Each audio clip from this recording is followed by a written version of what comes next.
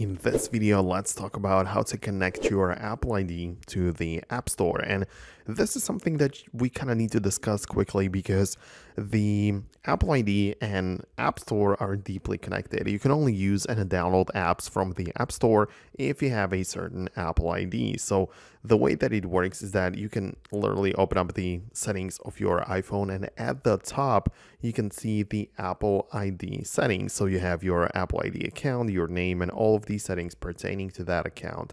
So in there, you have one section for media and purchases. And there isn't really much what you can do with it. You can only view the account, and there you have the ability to perform some changes. You have to authenticate yourself, and essentially in here you can just manage your payments.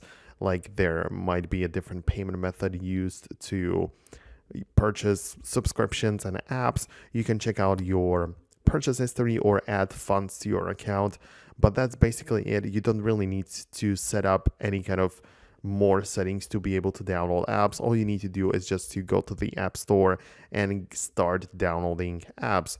Inside of the App Store, you also have the profile picture in the top right corner, which you can click on, and this is again the same thing which I've shown you before, but this time within the App Store settings. So essentially, all you need to do and all you need to know is that you need to have an Apple ID set up to use the App Store. But other than that, you can only manage some individual settings, and your Apple ID is ready to download apps from the App Store. There isn't really any button which you need to enable and link them and connect them.